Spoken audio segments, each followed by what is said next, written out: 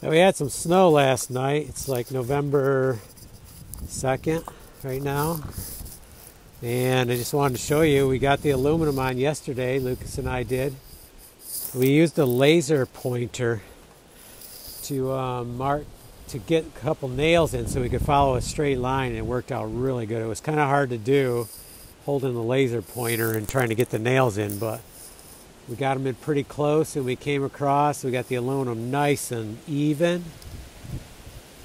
You could see no wrinkles, no ripples. And we only put on the middle one because we're still going to put on a bottom flashing here and then a top molding, but we need to come down with these.